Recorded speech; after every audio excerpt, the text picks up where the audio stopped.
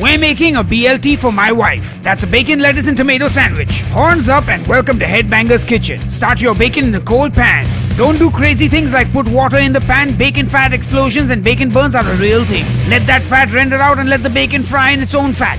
Once it's nice and crispy, remove it from the pan. Put it on a paper towel to soak up the excess oil. Don't throw away that bacon fat, cook your eggs in it later. Throw some regular bread on the same pan, let it toast. Butter it on the upside. Flip it over and once it's nice and toasted, remove it. BLT is a tomato sandwich, not a bacon sandwich, so get some good tomatoes, slice them up real nice, season with some salt and pepper. Now let's assemble. Except, and this is embarrassing, I forgot to hit the record button. But hey, you just put some mayonnaise on the bread, and then layer the bacon, lettuce and tomato and the sandwich is ready. Cut it down the middle and let us eat.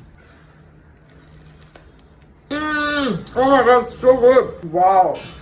Wow. Wow.